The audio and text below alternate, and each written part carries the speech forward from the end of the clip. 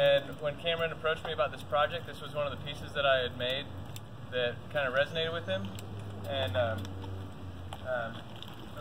little street art context. This, in a way, kind of pays homage to two street artists that I have a certain affinity for, Banksy and Os Giamos. Os Giamos, they're actually twins, so three artists. They did a piece in New York a while back. You can Google it. It's totally different, but this was kind of my spin on similar imagery.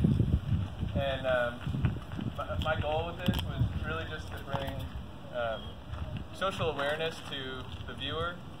I didn't want to be insulting in any kind of way, but I think that this is something that we all kind of struggle with, and now in today's world with our phones and technology, and whether you own a business or you have friends or family that are far away, you know, this is kind of the reality that we live in now, where, you know, you kind of have to give up a certain level of your humanity, and you got to like balance this tech world with the real world, and you know, like, what is real anymore. But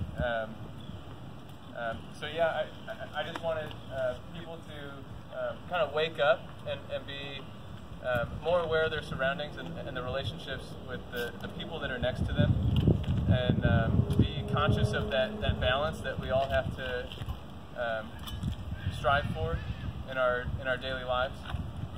And I wear a hat all the time, so if you couldn't tell, this is somewhat of a self-portrait. So it's literally a commentary on my own struggle with this